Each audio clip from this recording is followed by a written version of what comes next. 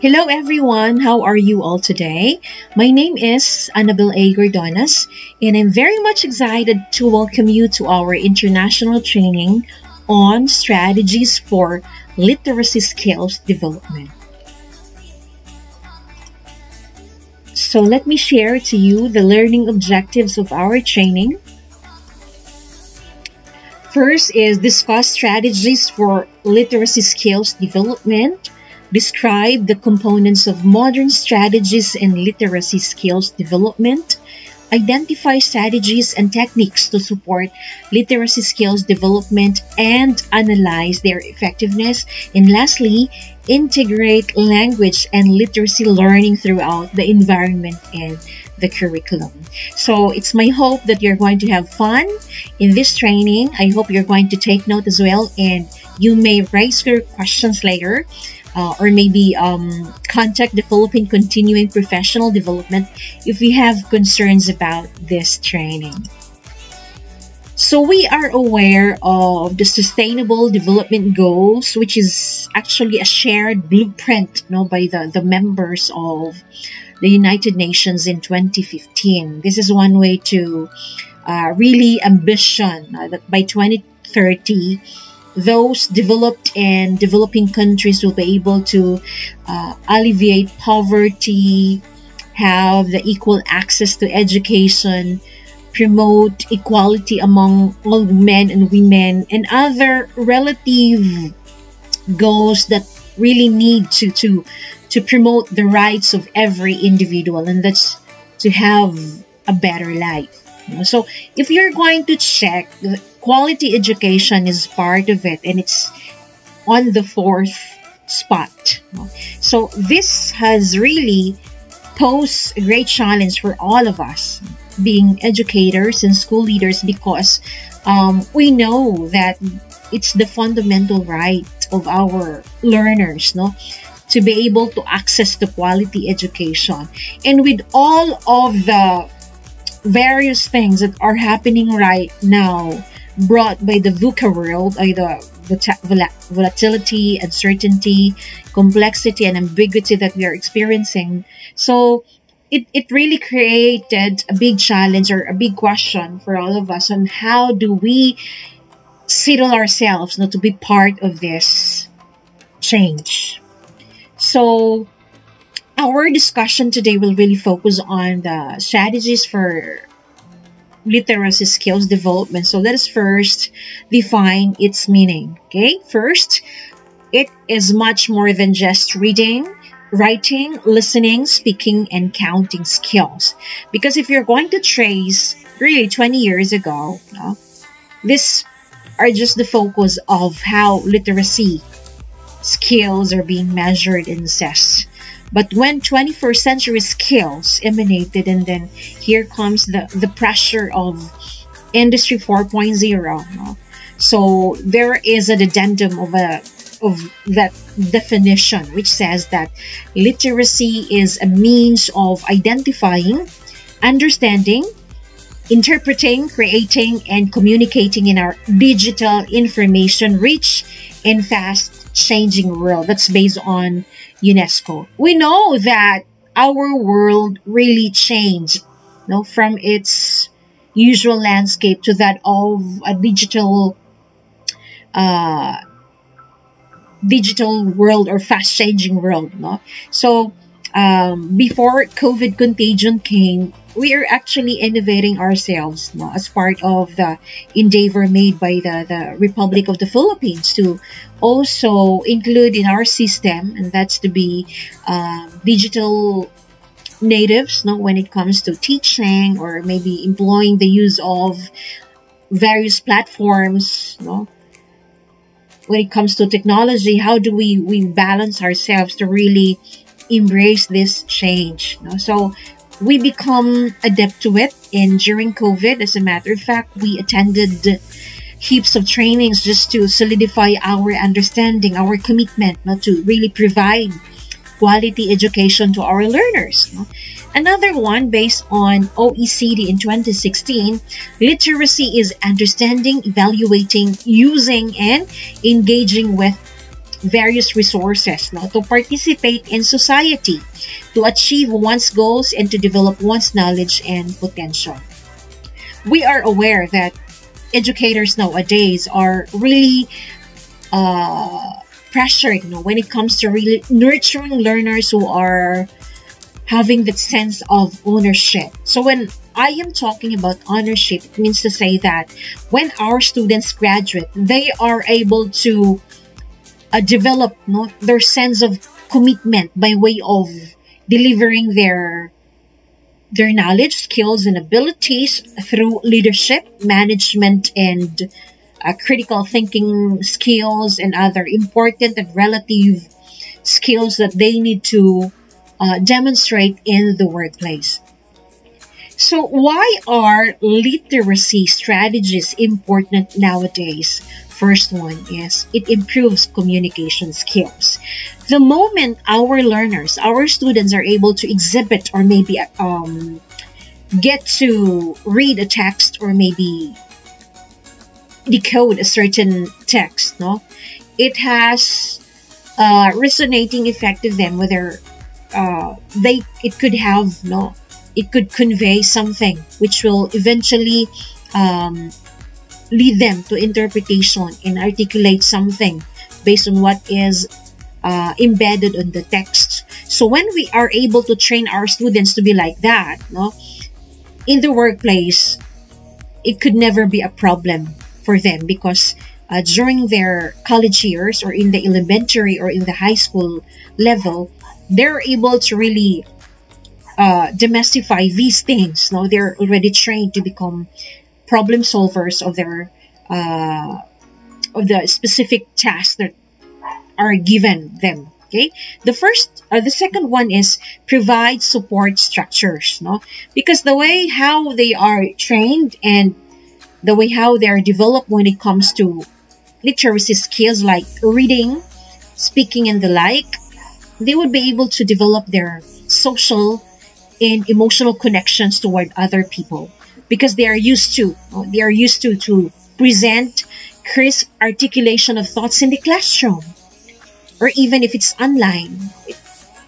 The secret there is, or the big challenge there is how we are able to really discover in them the giants that they need to really demonstrate whenever they are asked to participate. Another one is it develops capabilities. This is basically true because when they are already employees in the companies that they're connected with, when they're able to write effectively, speak confidently, with all of the things that are needed, well, basically it could lead them to promotions or advancement to their career growth. And the last one is addresses the specific needs. We are aware that our learners come from diversities, and when we are able to really train them to face multidisciplinary approaches when it comes to teaching, when it comes to learning, they're already bombarded with heaps of training which are crucial to making them effective and better or holistic learners, then I would say that they're ready when that time comes when they're settling for employment already. So how do we assess our learners nowadays when we're talking about digital technology? Because basically when we're talking about literacy skills, it's focused originally on 4: reading, writing, speaking, listening, and then during 21st century, when this educational landscape has been introduced, digital literacy is offered. Okay, so how do we track literacy in an increasingly digital world? First one is digital divide. Okay, so UNESCO has been very active in assisting every country how to track and monitor the progress, whether the composition of their adults and youths. We're able to, these people are able to promote and enhance their literacy skills, because we know that when we're talking about digital technology, literacy and numeracy are considered to be the skills that are needed, no? Leading on to making them competitive, no? They could have a sense of entrepreneurship. They could be able to develop the soft and hard skills. Another one is we could be able to also expand their technical and vocational skills. Okay. The next one is Education 5.0. This is the new thing right now, no? And when we're talking about Education 5.0, we're talking about humans, no? And the next to it are the machines, no? So here we are focusing on how we are able to develop the holistic nature of our learner, whether it could be about mental, about social, about emotional, spiritual, in other relative dimensions to making them holistic learners. Okay. Another thing, no, when we track literacy is on lifelong learning. Okay. Everything that we do, no, every day is useless without, when we do not consider how would our learners perform when they graduate. What are the specific skills that they are able to acquire during the 6-year stay that they had in our school, or 4-year college degree that they have in our university. So it's our fundamental duty to always assess and evaluate their knowledge, skills, and attitudes so that they could basically possess, no, holistic learning. And last one is a new generation of literacy indicators. That's why the UNESCO Institute for Statistics has been very active as well in monitoring the literacy rates of, or literacy data of every country, by checking if these youths and adults are able to really acquire literacy and numeracy, because it boils down to the Sustainable Development Goals. Now, by 2030, there would be a better life, no, for all of us, especially for those in the developing countries. So, of course, we're talking about the development when it comes to education, equality, about economics, about poverty, in other important notable goals, no, that are embedded in the SDGs. Okay, so literacy includes the following skills. First is reading, writing, listening, speaking, and digital literacy. So we're going to discuss this one by one, and I hope that at the end of this training you'll be able to really compare and contrast and interconnect, no, the significance of each literacy, and from that you'll be able to reflect and rethink where you are in terms of the production of knowledge that you reverberate in the classroom. So it's our job to really amplify everything, the way how we teach our students, so that basically they could be able to acquire effective teaching and learning experiences. So first is reading.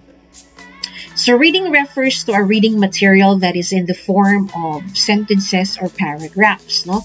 It generally involves reading notes, letters, memos, manuals, specifications, regulations, books, reports, or journals. I remember when I took my first international English language testing system 10 years ago, I was really having a hard time, you know, taking the test, because it's my first time to really experience such kind of a test where it's quite challenging and fiddly, no?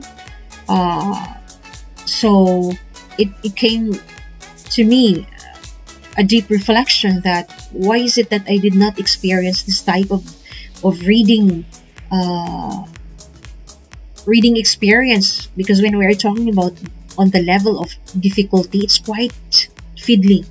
I was really having a hard time.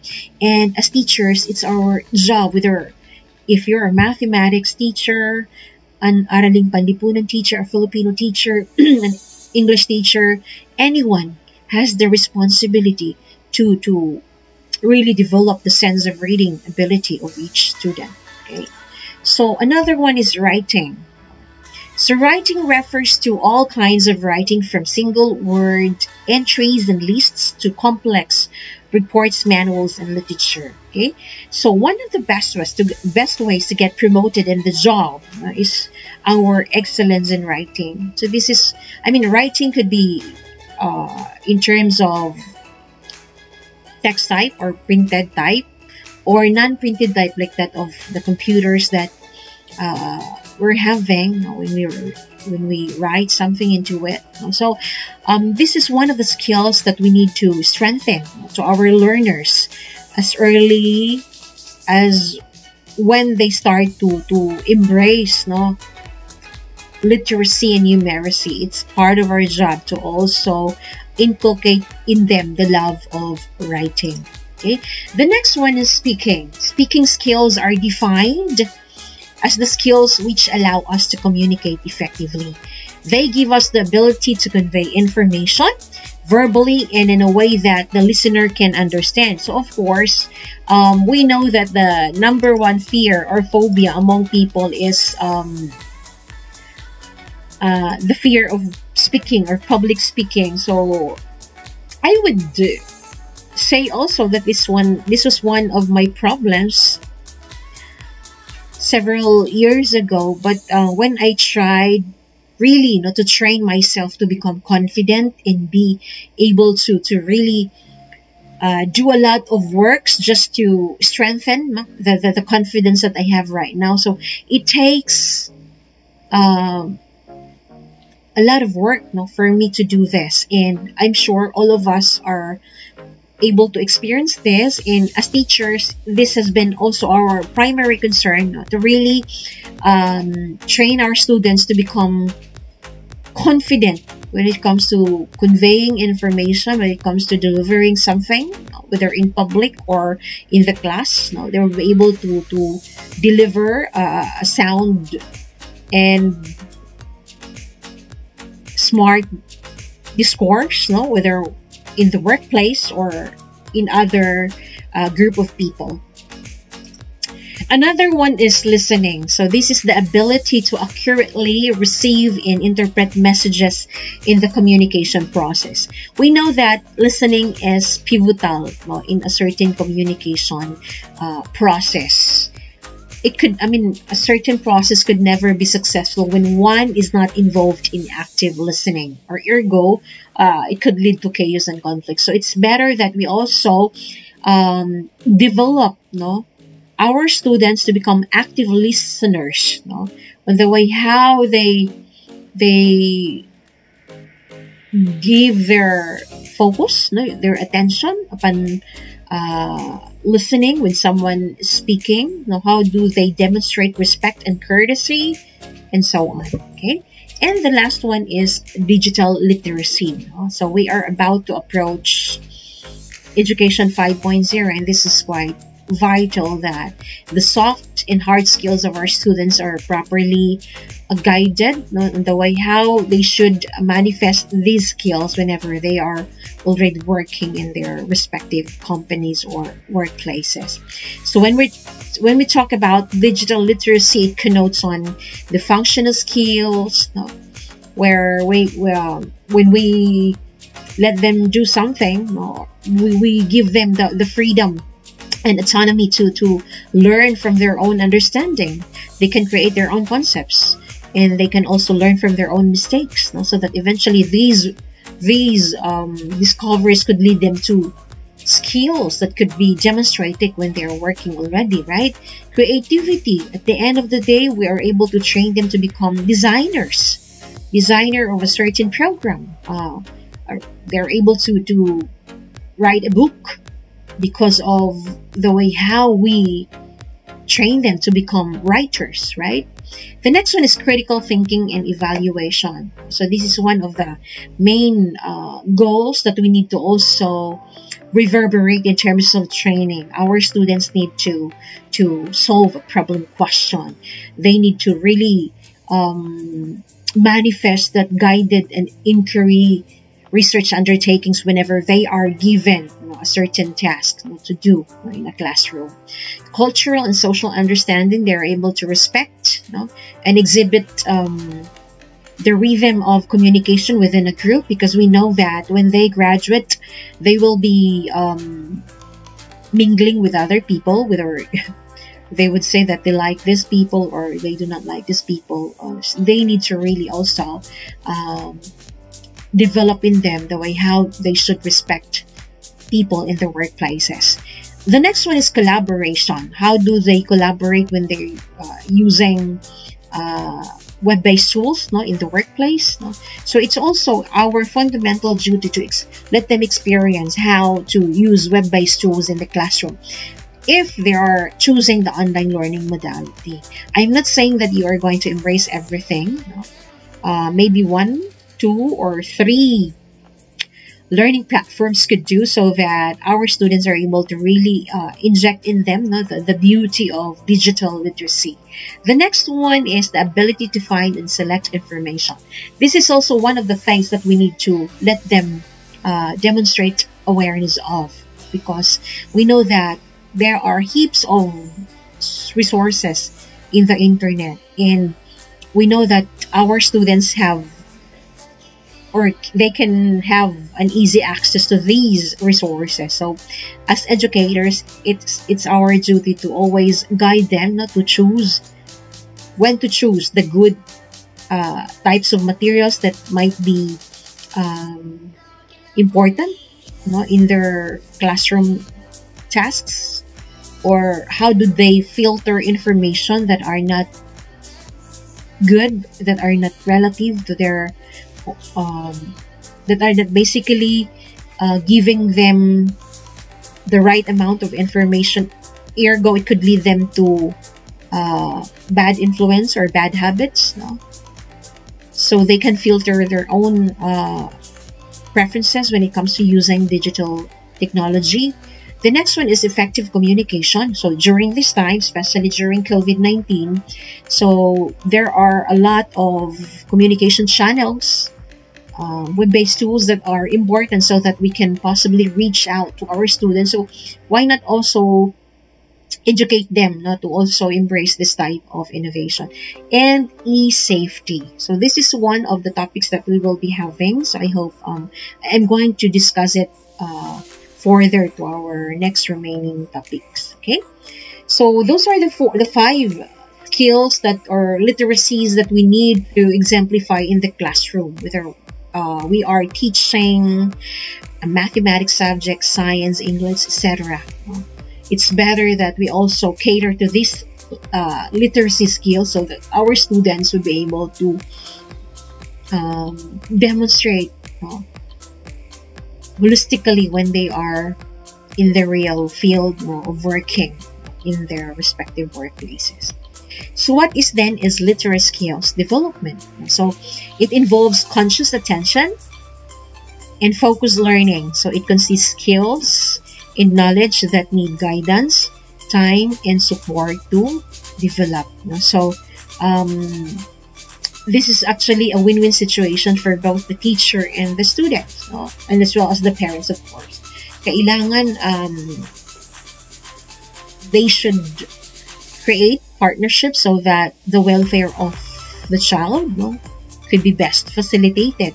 So it's the job of the teacher to revitalize her or his teaching strategies, techniques, methods toward the literacy skills development in order to really arrive at that final outcome by producing autonomous learners.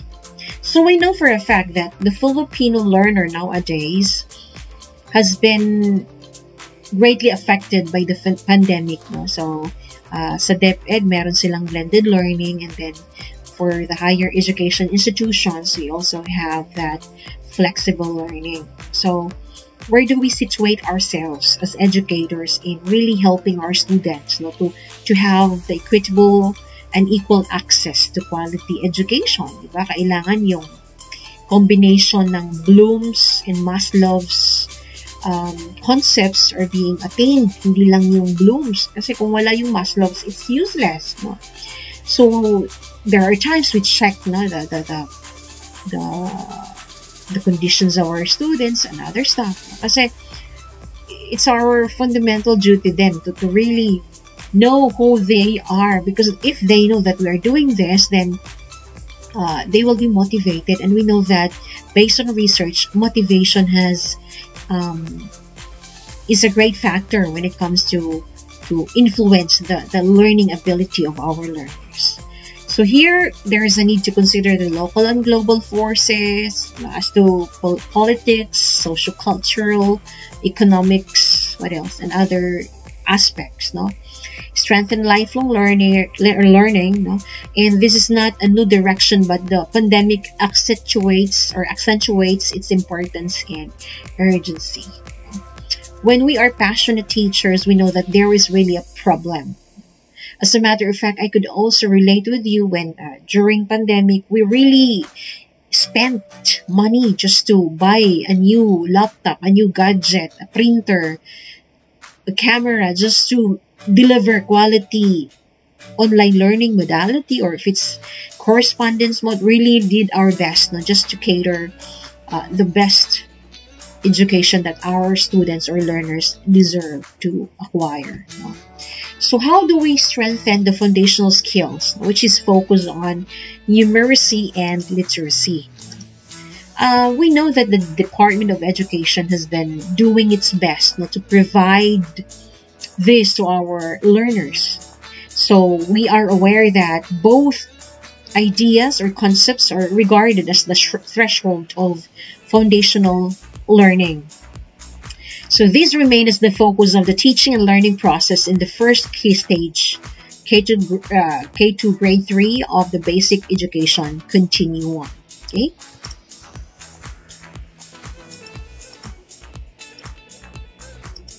So when we are talking about the dimension for literacy success in achieving an education change, according to OECD recommendations, because they are also monitoring the condition of how literacy skills are facilitated by each country. No? So, ito yung mga coherent and actionable implementation. No? So, what has been the implementation approach? So, when it comes to smart policy, how has the curriculum been implemented from the students' perspectives? No? So, there is a need to really check and assess the understanding of our students in terms of these factors. Another one is the design working well for all students as they progress and transition through the systems. The next one is inclusive stakeholder engagement. We are aware that schools could never exist without without forging linkages with stakeholders. So it's a must, it's a necessity. So to what extent have stakeholders been involved, and how can they engage most productively to continue delivering the best possible K-12 program? And then another one is conducive environment. How are the policy and institutional environments contributing to K-12 program reaching schools? So these are just some of the important things that we are really checking too. No? We need to really check on these too, so that it could have an amplification effect to our specific duty as a teacher when it comes to promoting digital or these literacy skills. So it means that we must equip all learners with 21st century skills through quality, accessible, relevant, and liberally basic education for them to be able to adjust to future changes in the labor market needs. So we're doing this to be able to compete in our country, so that our learners will possess appropriate skills, creativity, and intelligence to cope with that changing realm that's based on the personal mantra, the personal vision and mission of our the Secretary of the Department of Education. I really admire Dr. Leonor Briones. She has the vision to see what's the clear picture of how DepEd should become in 5 to 10 years and beyond, right? So I'm sure you're aware of what 21st century skills is, right? We're talking about foundational literacies, no? So how students shall apply these core skills to everyday tasks in the classroom, in the way how they deal with people, and how they're able to collaborate with their classmates online. No? So this involves literacy, numeracy, no, scientific literacy, ICT, financial, cultural, and civic literacy. So it's kind of integrative approach, no, so that basically our students are able to acquire this. The next one is when it comes to competencies, how students approach complex challenges, because we know that when they are in the actual industries, no, or actual work already, they will be demonstrating their skills. So we're talking about critical thinking, problem solving. They're able to really find a solution to the problem question that their employers are giving them or letting them solve. Creativity. How do they introduce an innovation? How do they create something? It could be a program, a promotional advertisement. It could be a book, no, or maybe a discovery about research, no. So the challenge is there sa atin yon, educators, how to tickle the minds and hearts of our learners. The next one is communications. It's also vital that at an early age they are able to really manifest the self-confidence when it comes to dealing with other people through spoken skills, no? And last one is collaboration. So we are looking into training them to become respectful of others' opinions. They could be able to freely accentuate their rhythm of communication toward others. No? They're able to respect and demonstrate courtesy in the workplace. Okay? And the next one is character quality. So how students approach their changing environment. No? So basically, importante that they are curious about it. They're inquisitive about how things happen. How do these works, or how do these skills are being demonstrated or performed? They are persistent. They want to get the knowledge. They want to be competitive, right? And the next one is initiative. They have the tolerance to be accepting of all the challenges that they might be facing in the future. They could be able to also exhibit and display their sense of urgency whenever in the exigency of services in the workplace, of course, right? The next one is persistence and grit. No? They are able to develop in them the sense of pushing harder, because they believe that excellence is a habit and they need to really not settle for any mediocrity acts. The next one is adaptability. With the VUCA world that we have right now, it's imperative that they also assess themselves and monitor their progress as regards being flexible from all of the aerobic skill that they're experiencing, whether it could be relative to their personal and professional challenges. It could be about politics, about economics, about environment, about social and cultural dimensions, right? And another one is leadership. How can they be able to create their own vision of who they are in terms of creating or maybe performing their specific job? So we need to train them to become proactive, in taking a leap, to exhibit their sense of leadership, the way how they navigate themselves toward accomplishing a major tasks. And the last one is social and cultural awareness. We also need to also develop in them the way how they look into the future of now. Kung ano yung nangyayari, naging empathetic sila because they are aware of what's happening, no, around the globe. We can also train them to have a heart for everyone. So these are basically the 21st century skills and lifelong learning that our students need to really exemplify. Okay. And I'm sure you're aware of what the fourth industry revolution in the 21st century competencies and skills are needing, diba?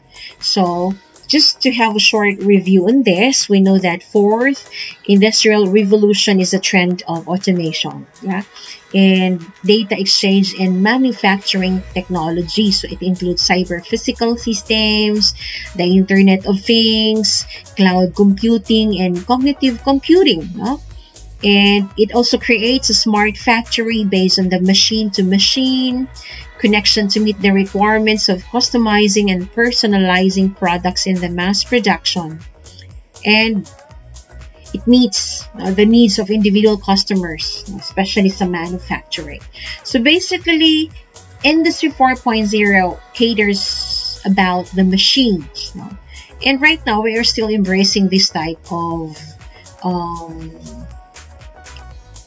era. No? So thankfully, nakakasabay naman tayo, and as a matter of fact, ito yung mga glorious moments natin that we're able to really create our future. We were visionary, no, on how to really cope up with the digital world that we are experiencing right now.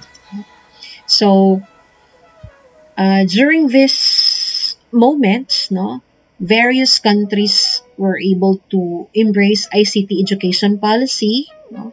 Sa atin, meron tayong Department of Education Computerization Program and Digital Rise in 2018. So it has created, no, a massive impact to the face of educational sector. So administrators, teachers, students, and parents alike are really collaborating with each other just to really cater this type of challenge. So the Department of Education has been establishing with public and private partners. Kasama na din yung mga higher education institutions, sa DTI, and other partners, no, from international arena, just to really support the best and quality education for our students. And we have also acknowledged the fact that emerging jobs continue to really rise right now. Mayroon siyang skyrocketing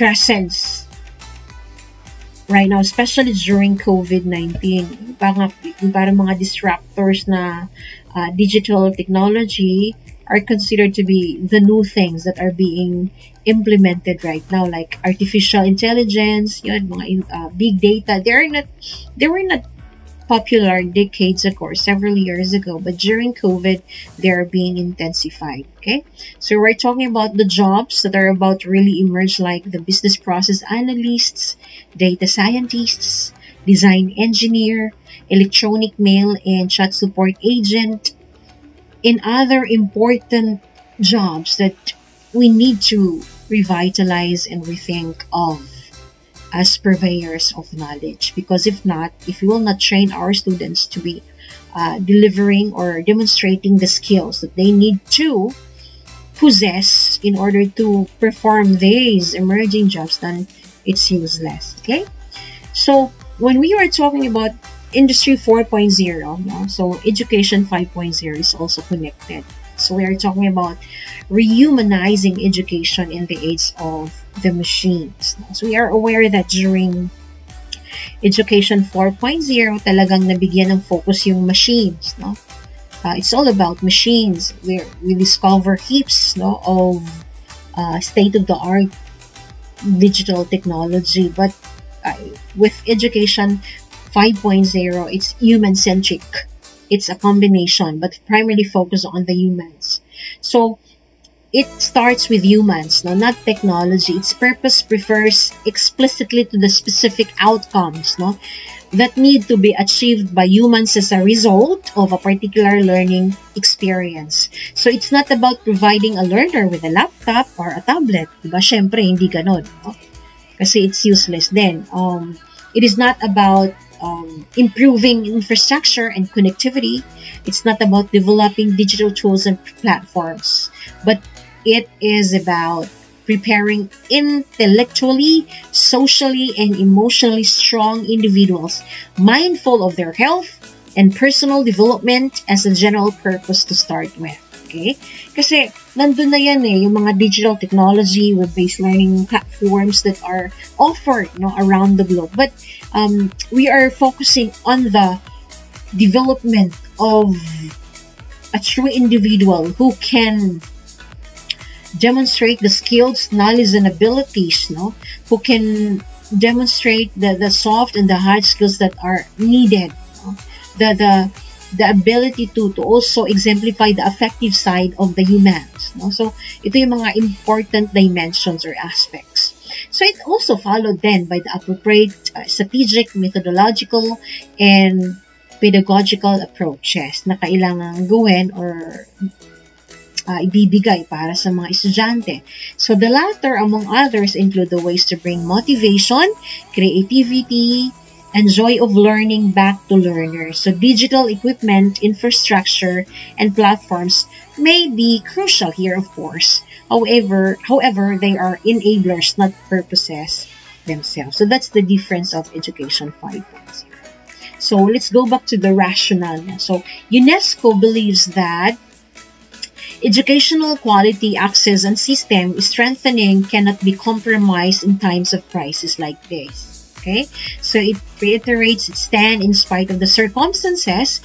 Education cannot wait. So if learning stops, we will lose human capital, and we know that the human capital is the most important aspect during Education 5.0 vis-a-vis Industry 5.0. So in parallel to this belief, the DepEd affirms its commitment in sustaining the delivery of the quality, accessible, relevant, and liberating Philippine basic education services anchored on the Sulong Edukalidad plan. So it will continue to strive to produce holistic Filipino learners with 21st century skills.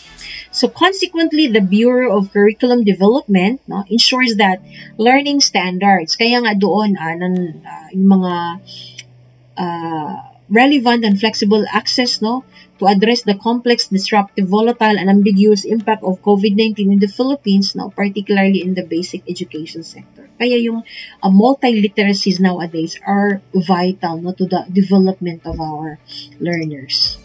So kaya yung vision is to mine all talents, and the mission is to really exhibit that all shall be there and no one is left behind. That's the main concept there. So we are now done to the introduction of what literacy skills. So right now we'll be dealing on the first literacy, and that's reading. So we know that several decades ago, so ito yung unang phase na napag-aralan din natin as a pupil. And can you still recall the first word that you read maybe in a book? Can you still recall your first favorite book during your elementary years? So, in a developmental theory, literacy is not a single skill that simply gets better.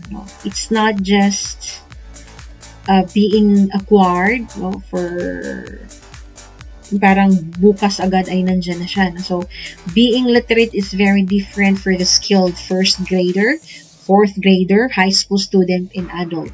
And the effects of school experiences can be quite different at different points in child development.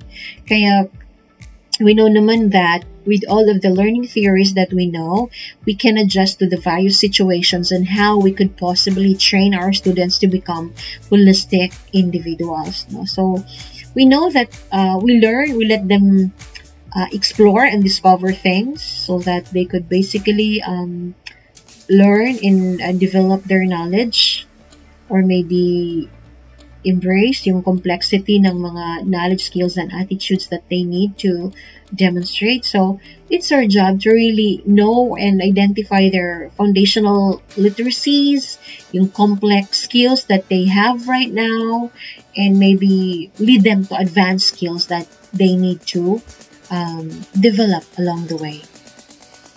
So let me present to you the stages of reading development. I'm sure some of you are aware of this, but for those who are not, so let me present this to you. So basically, nag-uuna yan sa stage 1, the emergent pre-reader, like between 6 months to 6 years old, and then the novice reader, typically between 6 to 7 years old, and then meron tayong the decoding reader, the fluent comprehending reader, and the expert reader. So unahin natin yung stage 1, the emergent pre-reader, typically between 6 months to 6 years old. So during the initial phase of the reading development process, children sample and learn from a full range of multiple sounds, words, connects, images, stories, prints, exposures, literacy materials, and the like. So according to the father of linguistics, and that's Noam Chomsky, we do have a black box that is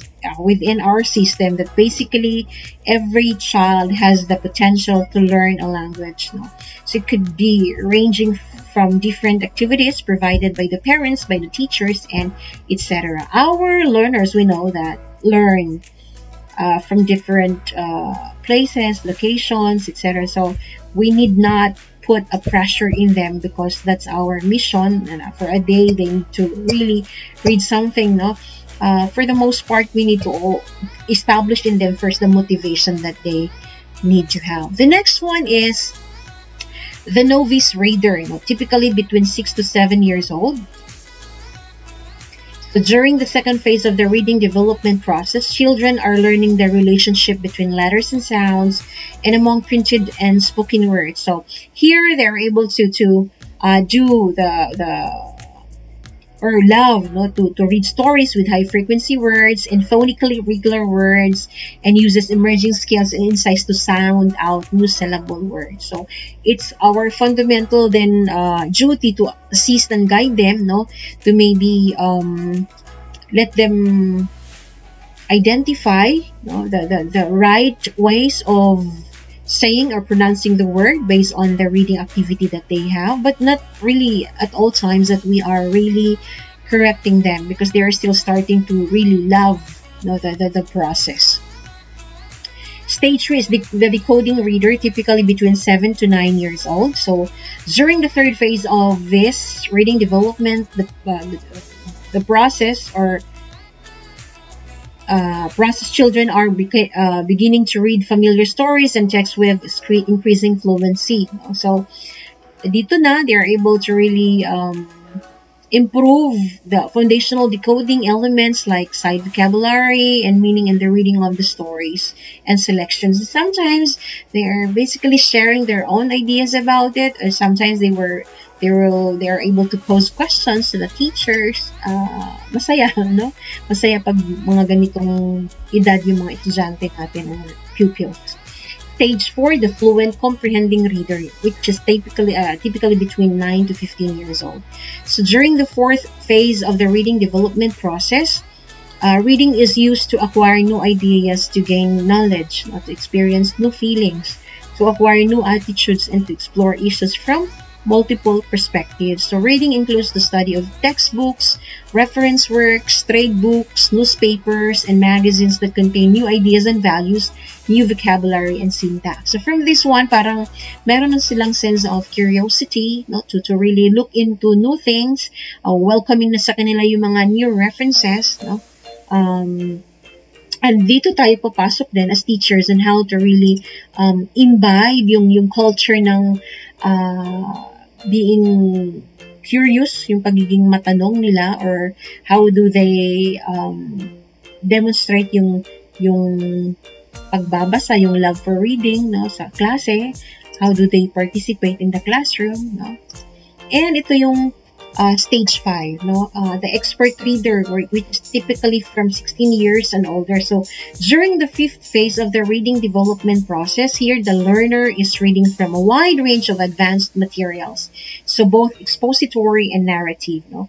With multiple viewpoints. So learners are reading broadly across the disciplines, like including the physical, no, biological and social sciences, as well as the humanities, politics, and current affairs. So here, parang na-diversify na yung talent nila and creativity. They're able to also strengthen yung multidisciplinary approaches of looking for valuable resources para sa improvement and development nila. Nagkakaroon na sila ng integrative approaches, how to be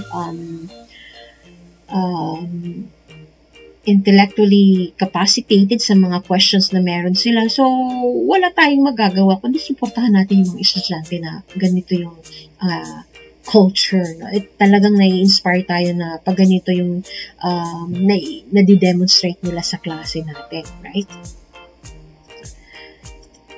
So, let me present to you some reading comprehension strategies. Although, I'm sure na alam nyo na yung iba dito, but just to maybe revisit, no, and maybe check if how vital these are, or effective pa ba, or mas magagamit mo pa yung mga reading comprehension strategies.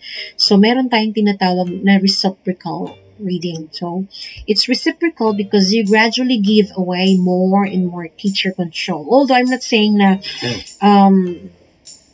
hindi rin pwedeng palaging teacher na lang, kasi we could not question din yung pedagogical and content expertise ng teacher, no? Tayo yon, no?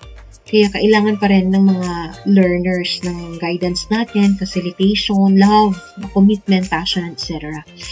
However, we're also looking into producing leaders, yung mga pupils who can be able to really solve problems and take ownership of their own learning, no? They can also collaborate with others, no? Whenever they do that reading activity, like meron tayong pair, work reading, or collaborative reading, or any other activities na pwedeng ma-demonstrate ng mga estudyante natin, right? So the instructional concepts which underpin, no? It include expert modeling, expert support as the child begins a task, children supporting each other, and gradual reduction of support as pupils develop competence. So naturally, it also starts from us. No? Whenever we let them do a specific task, syempre, pivotal pa rin yung modeling na ginagawa ng teacher. Pero along the way, dapat meron tayong sense of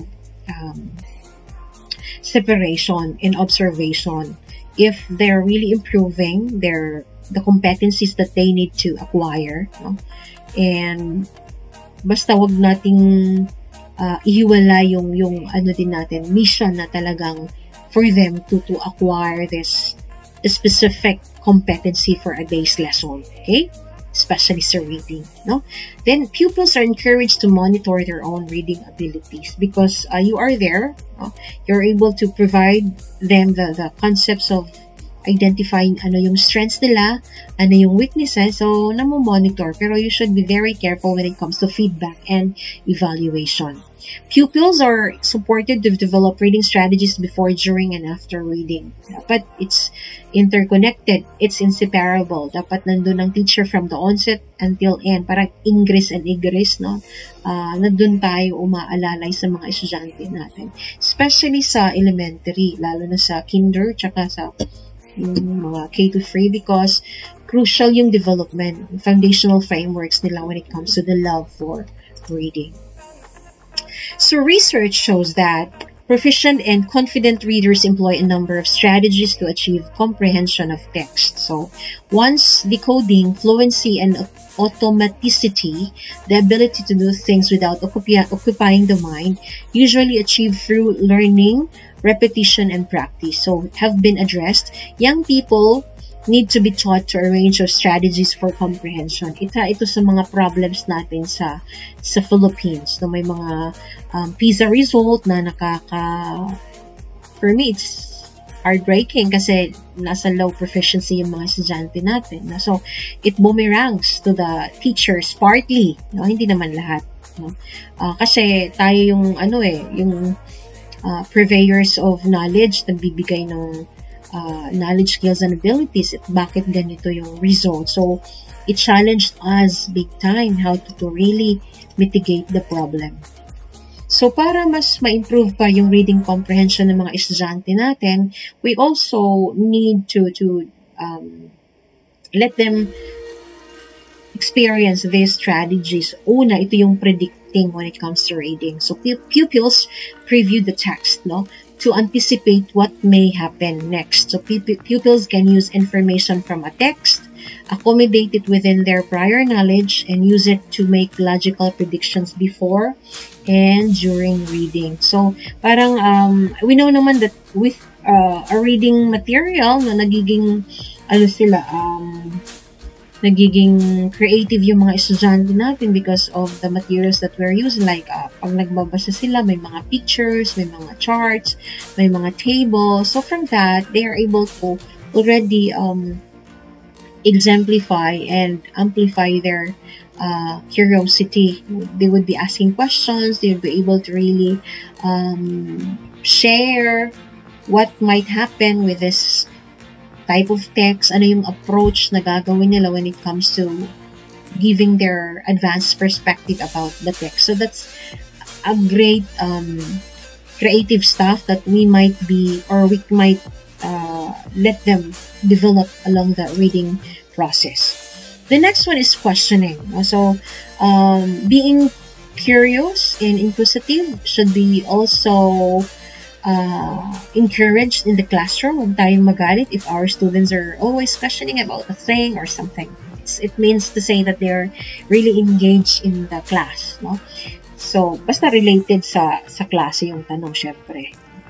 So, formulating questions can be a difficult and complex task. However, when pupils are told prior to reading, so meron silang awareness and purpose to really put their concentration and focus to that. No? So, during reciprocal reading, pupils are asked to generate questions. So, the questions could range from yung 5 W's and 1 H, no? Yung mga inquiries na ganon, especially sa elementary. And then, moving on to a more complex way of questioning, like anchoring it to the Bloom's taxonomy of learning. Next one is identifying or clarifying. So, it means to say that you let your students solve a particular question, or maybe yung mga gray areas na meron sila would be clearly identified and assessed. No? So, here, identifying encourages pupils to monitor their own comprehension as they encounter barriers to comprehension, especially in vocabulary. And tayo naman pag reading, di ba? Talagang merong mga unlocking of difficulties. We first explain yung mga words which are unfamiliar sa mga estudyante natin. And that's a great strategy. It might be traditional, but still it's working. It's still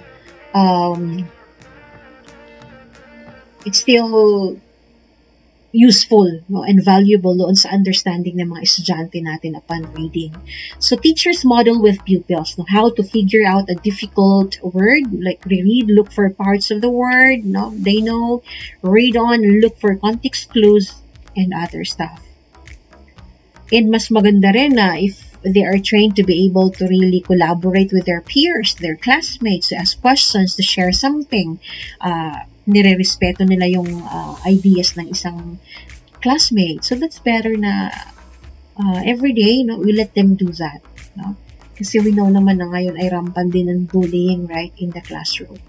Teachers and peers can also model dictionary, map reading, encyclopedia, and IP skills. No? And then the next one is summarizing. So,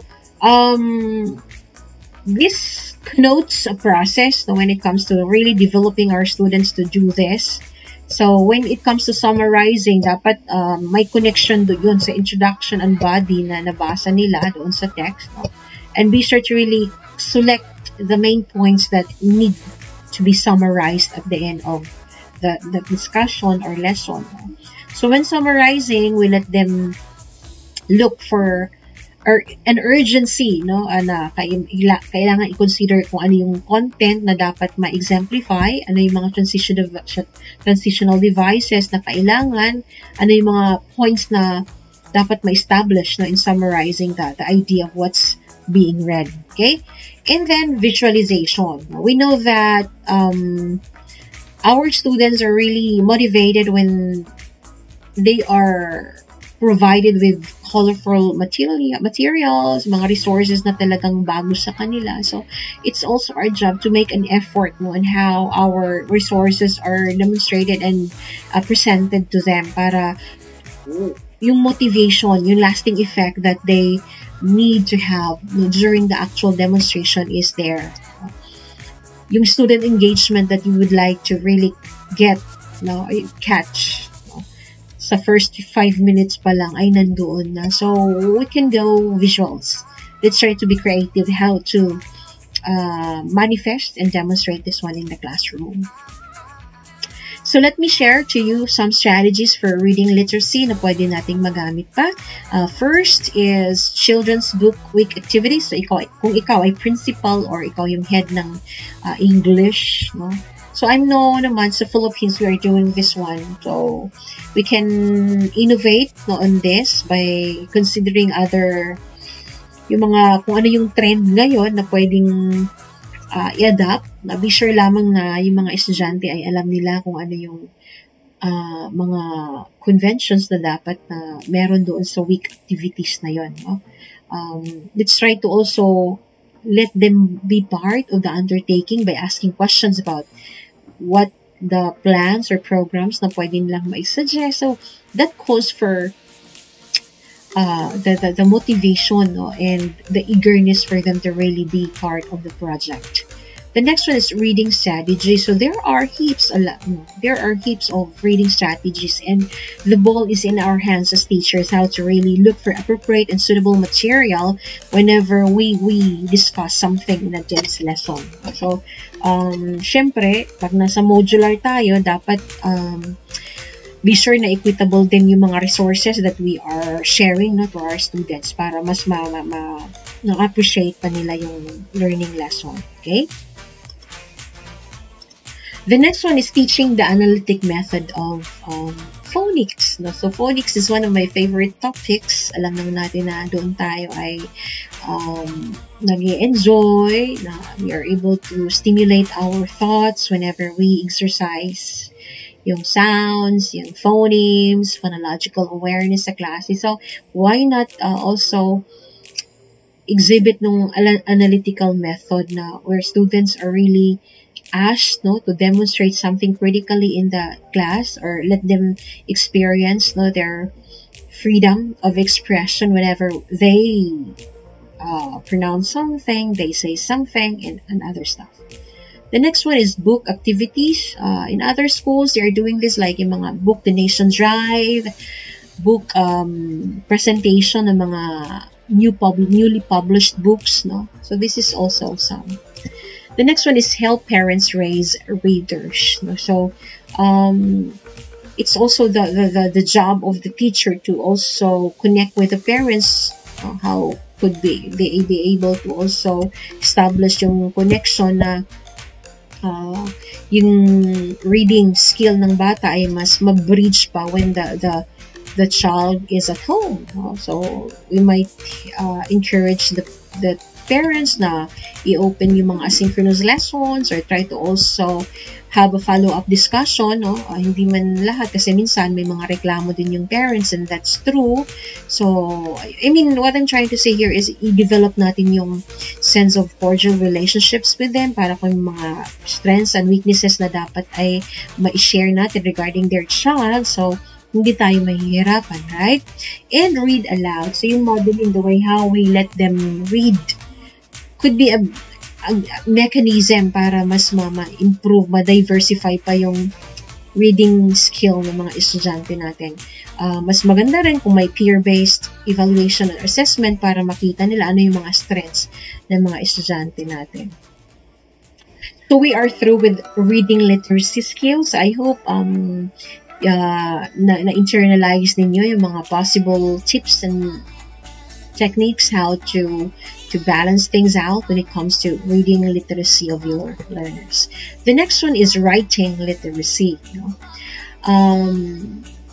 This is quite challenging din, no? Kasi I remember yung first cursive writing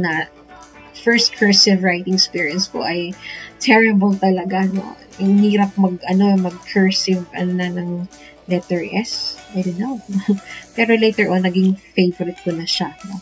So, writing is the ability to compose text effectively for various purposes and audiences. It is a tool for communication and learning that allows, no, us to document, collect, and widely circulate detailed information. It also provides a means of expressing oneself and persuading others, and it's a method of communication and expression. So, workplace, it's also vital that we are effective when it comes to writing. Di ba? Pag nasa trabaho na yung mga estudyante natin, tinitest yung writing abilities nila. No? The way how they make a memo, they write something, an article or a journal entry to a certain publishing company, an editorial in a newspaper, or it could be about internal or external communication. So, this is our fundamental duty then, to trace, monitor, and assess, and do some feedback evaluation as to how, as to the different ways how they respond to writing activities in the classroom. So what do good writers do? Of course, they create impact and their trajectory to our to our way of conveying a message para maging clear yung message, lalo na sa trabaho, di ba? We are asked to write something. We are asked to write a memo, a letter, etc. So, ano yung mga convention? So, naturally, alam natin yung concept ng KISS, like keep it short and simple. Yung ABC, like we need to be accurate, no? Observe brevity and be concise when it comes to writing.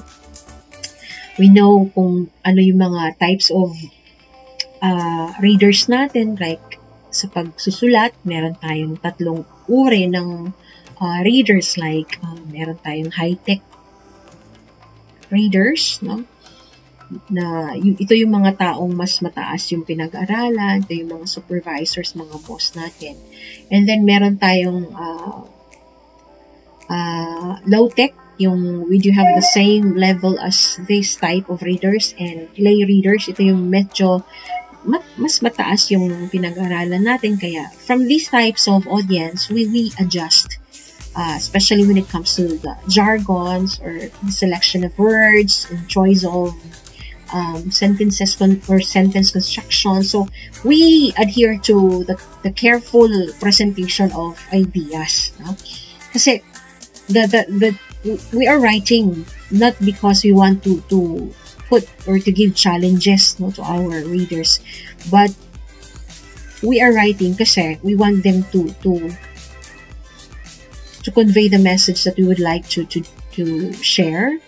Tapos meron silang action na gagawin based on the communication that we are sharing them.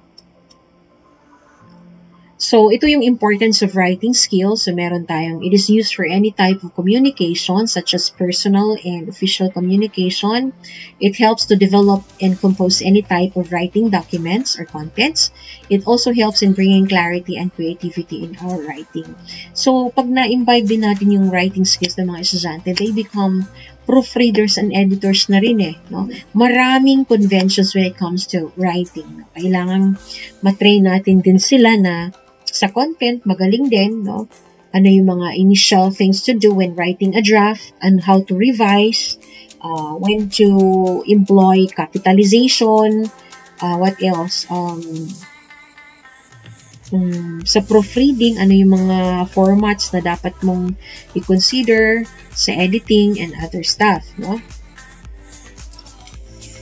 So, these are the evidence-based writing strategies and techniques in literacy development. So, what you have one, the first is writing strategies. So, naturally, marami tayong pwedeng i-share sa mga estudyante natin. Lalo na ngayong online, maraming web-based tools. Pero be careful din, lalo na sa mga estudyante who do not have access to writing web-based tools, no? So, doon may needs assessment tayong ginagawa before we will do this. Tayo naman ay flexible, know how to really adjust yung specific topic for a day. So, writing strategies kasi, minsan ako, I usually use analogy, like sa paggamit ng symbols, or it could be a clock or something. Kasi in writing, you need not write everything. Sabi nga, less is more. So, we need to train our students to be concise in writing, to be accurate, kung ano lang yung hinihingi, no? To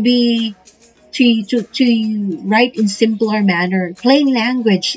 They do not need to write highfalutin words para ma-impress ang readers, because that's not the definition of writing, basically, right? And then summarizing texts, collaborative writing, kasi teachers din dapat na-train din natin sila na to also share their output, or maybe do some collab activities, like pwedeng pair work yung trabaho, no? At para mas ma-share nila yung knowledge nila and na-experience nila yung sense of acceptance sa mga ideas nila. No? Yung goals, no? Yung word processing of the way how your students are able to use the plain language. No? For example, di ba, as we all know naman sa writing style, yung excessive writing style is not allowed. No? Yung parang, please, kindly, yung too much courtesy. No? And yung legally style, like we do hereby, and other types of, except if you're from Supreme Court or Philippine National Police, where you need to use legalese style language kasi kailangan sa investigative reports, then it should be there. No? The next one is sentence combining. So it takes a lot of grammar knowledge then when it comes to writing. No? Process writing, inquiry. We also have pre-writing. So, from that, pag we let them do this, yung prior knowledge nila, no, ay na-exhibit din and na-establish yung connections nila from the previous knowledge that they have to that of the present undertaking that they're having.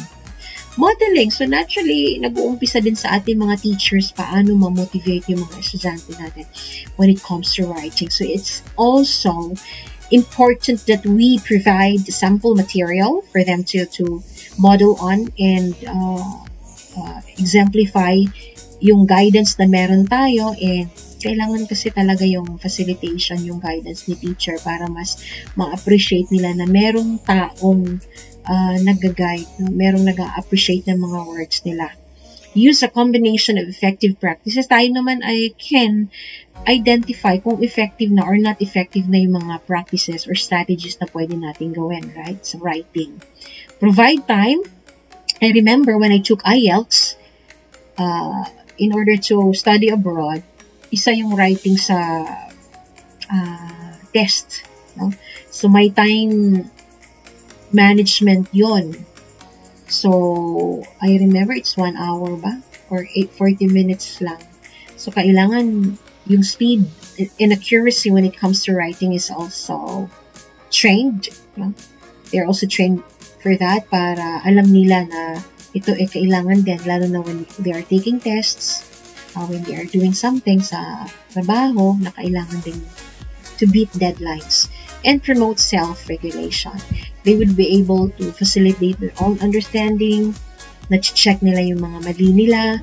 Dapat yung feedback and evaluation nandun palagi so that they can appreciate their learning experiences along the way. So those are some of the evidence-based writing strategies and techniques in literacy development.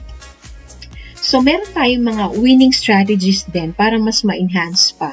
So number 1, meron tayong learn to write good sentences. No? Try to add more flavors to writing, such as engaging words instead of bland phrases. We also, depende kasi sa type of material that our students are writing, no? So Sometimes we encourage them to be more conversational.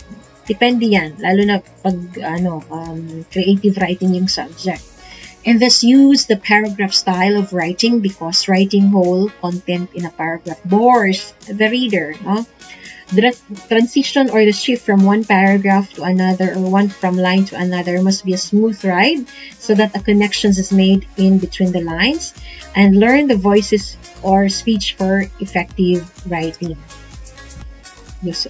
And then another one is use proper punctuations, correct spellings, and develop vocabulary. And then, syempre, avoid natin yung jargon, yung slang, fancy words, and abbreviations. Kasi it will create ambiguities doon sa nagbabasa. Kailangan yun yung sinasabi ko, yung i-adapt natin the way kung anong merong audience tayo. Kanina na na-mention ko, meron tayong high-tech peers, low-tech peers, LaTeX peers na kailangan ay ibabalance. So, dapat ay we are able to train our students to be mindful of this. Okay?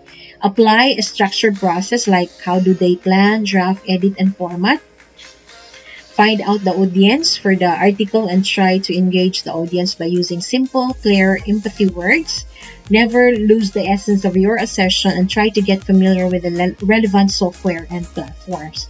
So ito kasi ang talagang kailangan sa ngayon, that we train our students to also welcome yung presence ng digital technology, lalo na sa writing. Kasi yun yung mga innovations that they need to be trained of. Kasi pag nag-work na sila, these equipments are there doon sa workplace nila, at para hindi sila mako-culture shock.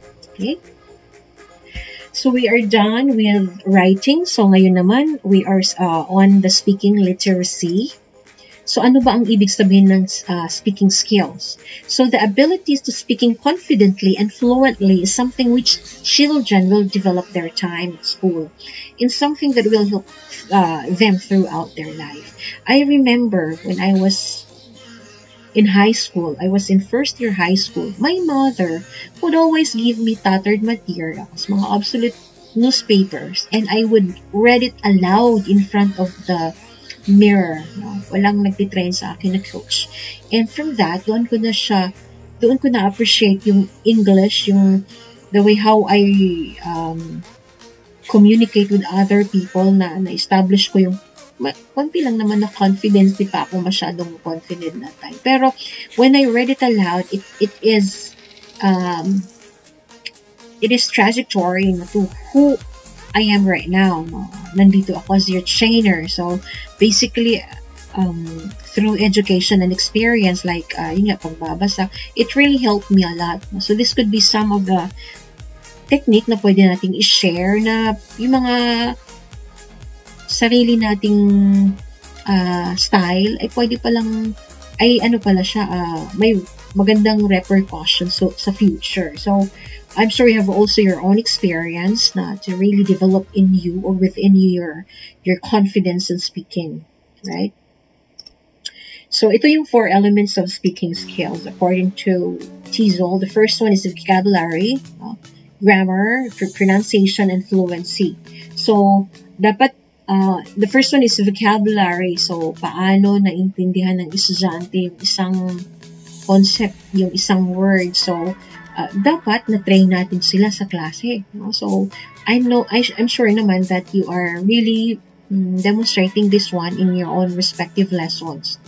Yung grammar, that although it's not perfect kasi English naman talaga, hindi yan yung first language natin, but we are trying our best to really develop in them yung sense of yung tenses of verbs na pwedeng gamitin when speaking. They know how to correct themselves when they know that something is wrong with the way how they present their ideas. No?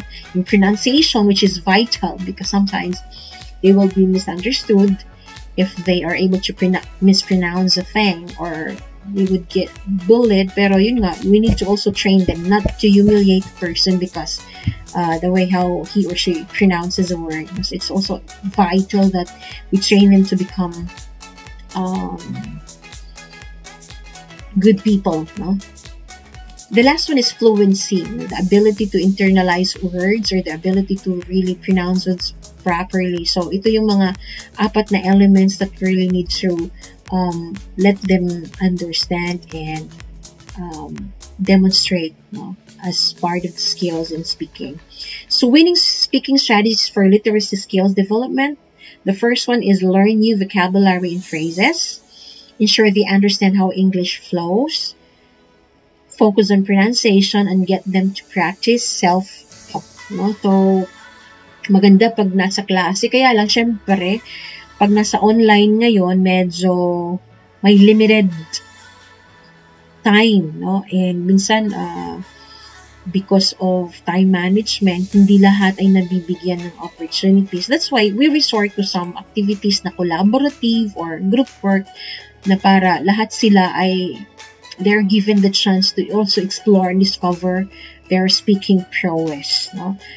It matters that we also check all of them, not just that we focus on some 4 or 6 active students sa klase. Kailangan meron tayong fair share when it comes to delivering the quality education in the classroom. So how do we develop speaking skills? So una, we model language by saying aloud and writing the ideas and concepts we are teaching. Okay? We model what a fluent reader sounds like through focused read alouds. We are explicit, no? We tell students about what they are learning about each day. Kasi pag sinasabi natin or we let them encourage to do that, namomotivate sila, no? Nabibigyan sila ng chance to share something new, no? Na relative doon sa experience sila for a day. No? Make expectations clear for behavior, written assignments, independent practice, and group work. No? Have students retell stories aloud. So this is also one way to create in them yung rhythm of confidence nila na magnify pa doon sa klase because teachers or we are doing this for them. No? We also teach choral speaking and reading, sing or read songs, readers theater script, sorry for that, error lang. And experiment with speaking and writing in different tenses and using different types of expressive language. Explain by showing, not just telling, and correct content and not grammar. So, ito yung mga different things that we need to really develop in them. Okay? And the next one is the listening literacy. The most basic of all human needs is the need to understand and be understood. So, the best way to understand people is listen to them. Isa ito sa pinaka-importanteng literacy na dapat ay ma-improve ng mga estudyante natin. No? They need to demonstrate yung respeto when they are talking to someone. They need to really be trained na dapat ay alam nila na active listening is vital in communication. So, students are really doing their best naman sa klase, and from that, as teachers, tayo din ay na-train natin sila, no, to really embrace this type of skill. So, according to the Larry L. Baker reports on listening behaviors that 70 to 75% of a person's working day is spent in the communication, which is 30% talking, 9% is writing, 16% is reading, and 45% is listening. Okay? So, from this, it's imperative that we also check on this type of report para mas alam natin kung paano natin strategize yung lessons on how our students develop their digital literacies. Okay? So, listening is the ability to accurately receive, no, and interpret messages in the communication process. Nagiging effective yung communication because both the speaker and the listener are really doing, no, their role, no, during the communication process. Without the ability to listen effectively, messages are easily misunderstood. As a result, communication breaks down and the sender of the message can easily become frustrated or imitated. So let me present to you some of the active listening skills. So we have here some active listening skills, like firstly, we are aware that it's ask open-ended questions. No? So here, we let our students explore and respond to the questions that we're letting them analyze, or maybe share something to the class, and from that we evaluate how the message is clearly established, whether it's correct or not. No, so it's a necessity that teachers should process the way how our students are answering the questions. Request clarification. We should be open to this. No? We also train them to become attentive. No? Summarize kung ano yung mga points na dapat ay ma-learn or makuha nila for certain tasks. Paraphrase, reflect feelings, be attuned to feelings, and ask probing questions. Kasi pag nagiging involved sila doon, we could basically say na our students are trained for that. Nagbibigay sila ng respeto when someone is speaking, and they're waiting for the right time to be able to share theirs as well. So that's a better way para matuto sila, and eventually pag nasa workplace na we're able to establish the legacy that we would like them to be in the future. So ito yung mga teaching strategies to improve listening skills, no, for our students. The first one is focus on teaching the skill of listening. So ito rin ay mahirap nung ako'y nag-take ng IELTS. Yung listening test is composed of 40 minutes and Australian accent pa yung time na yun. So basically at the first exam, I failed kasi first time kong maka-experience ever ng listening test. Kaya parang partly na-blame ko yung mga teacher ko, sorry. Hindi ko siya na-experience when I was in elementary, high school, or even in college. So, sana lang bigyan natin ng opportunity yung mga estudyante natin to experience this in the class. Marami na ngayong resources via the internet na pwede nating explore. Kahit yung DepEd, marami silang binibigay na mga materials na pwede nating gamitin. And then model good listening habits. No? We tend to also train them to demonstrate empathy whenever someone speaks. No? They could share their information when the person is done already giving the idea, no? And then use reflective listening. The students, or we let them reflect on the way how we present something, or if it is an idea or whatever. We give our students a voice, no, to air their side, or maybe ask a question based on the recent listening activity na ginawa nyo, no? And get everyone's voice in the room. Hindi yung parang yung 4, 5, 6 lang na palaging nagpa-participate ang binibigyan natin ng oras. Dapat lahat ay may chance para mag-voice out doon sa klase, no? Talk less. Use cold calling. So again, this is very effective para may element of surprise, so we can do yung parang sa magbibigay tayo ng mga wheel, kunyari na activity, or it could be drawn by lot. Depende para mas surprise sila and alam nila na may chance na tatawagin sila, right? Listen and learn from students about their behavior and listen to parents. Okay? So we are done with listening skills. So sa ngayon naman ay pag-uusapan natin yung digital literacy.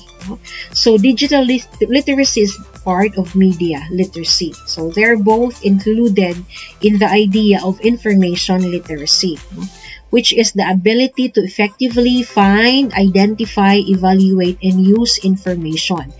Lahat ngayon ay available online. Lahat ng knowledge and information na gusto natin, in just one click, nandun na lahat. So, How can we assist our students to become responsible and aware of their own actions, when to select the good, the bad, and the ugly resources that they can access via the internet? No? So digital literacy specifically applies to media from the internet, smartphones, video games, and other non-traditional sources. So here are some key digital literacy skills kids can learn at home and at school, no? So searching effectively, lalo na sa mga elementary students. So dapat dapat nag-guide natin sila, kahit yung mga parents, no, na talagang they need to be restricted themselves, no, yung parang ano yung mga dapat lang na pwede nilang i-search, no. This could be done through education and training doon sa part ng teachers, sa parents, and etc. No? They should let them protect their and others' private information online, kasi uso ngayon yung identity theft, yung academic theft, no? Na pwedeng anyone can grab the opportunity to make evil, no? Another one is understanding digital footprints na meron sila doon sa cyberweb, no? Maraming mga culprits ngayon, so kailangan ma-educate natin sila gradually how to respond to bad things online, okay? And respecting each other's ideas and opinions. Kasi alam naman natin yung mga bata, no? Exposed talaga sila sa mga comments na meron sa social media, and dapat merong specific time frame din, or na-educate natin sila to really be responsible, no, when it comes to digital literacy. Kaya may tinatawag tayong netiquette or network etiquette. That is the etiquette of cyberspace. No? So etiquette means the forms required by good breeding or prescribed by authority to be required in social or official life. No? So dito, when every school is doing this, no, mas magandang at the onset of the class, first day of the class, may ganitong part ng orientation, no, kasi na-educate, nag-guide yung mga estudyante natin, no. So ano ba yung netiquette? So it consists of guidelines, yung mga do's and don'ts when responding to digital world, no. Culture-based siya, kasi pag ito ay na-implement sa klase, sa school, syempre magiging kultura na yung mga estudyante natin, and thus, they could be demonstrating a sense of awareness, no? It's malleable, it depends, it is adjustable or flexible, it is anchored on respect. Kasi pag alam natin na yung mga estudyante natin ay respectful, so meron silang meron silang action not to really do, no, mga evil things, no, lalo na sa cyberspace. So ito yung aspects of netiquette in online learning. So meron tayong online communication and interaction. So ito yung we are using the FB Messenger, di ba? Para mas makater pa natin, or relevant yung ginamit nating offline platform. So maganda yung nami-message din natin sila responsibly. May internet privacy, yung digital footprint, ano yung image that we are exemplifying sa mga estudyante natin, no? And then may social media, technology tools, hardware and software, credits to original ideas and materials, copyright. Ito rin ay very pivotal, the way how we train them to always not embrace plagiarism, no? Lalo na pag meron kang Turnitin checker, naku, talagang you will really discover if who are your honest students. Kaya kailangan ay meron tayong ganitong platform or framework na gagamitin, no, sa klase natin. And lastly is digital citizenship and civility. Kasi alam naman natin na maraming opportunities ang cyberspace, no? It could be about good, could be about bad. So dapat na train natin sila at maging ready kung ano yung mga how to respond to negative things, negative offers and the likes. Yung mga bullying din, yung mga harassment online, ay dapat alam din nila para they know how to respect others people's feelings. So digital empathy means the ability to be aware of, be sensitive to, and be supportive of one's own and others' feelings, needs, and so on. That's based on Bailon 2020. So digital empathy is an ingredient to strengthen digital intelligence quotient. So ano ba ang ibig sabihin ng digital intelligence quotient? So ito yung ability na they are responsible enough to really respond to the cyberspace, the social media na they can control their emotions, pinifilter nila kung ano yung nakikita nila. They can ask their teachers and parents as to where this material is good or not, or nababalance nila, may set of equilibrium na yung mga estudyante natin because meron na silang intellectual or digital empathy. Alam naman natin that our students are prone to using my wall, my right. Tama? So, we need to really establish in them yung sense of ownership na meron sila sa cyberspace. Kaya meron tayong tinatawag na DQ citizenship. So, ano ba ang ibig sabihin nito? So, digital citizen identity, which is the ability to build and manage a healthy identity online and offline with integrity. We have seen that some of the students are cursing, no? They can easily badmouth a classmate. So, isa ito sa mga importanteng skill na dapat or attribute na dapat din nilang pagkaingatan.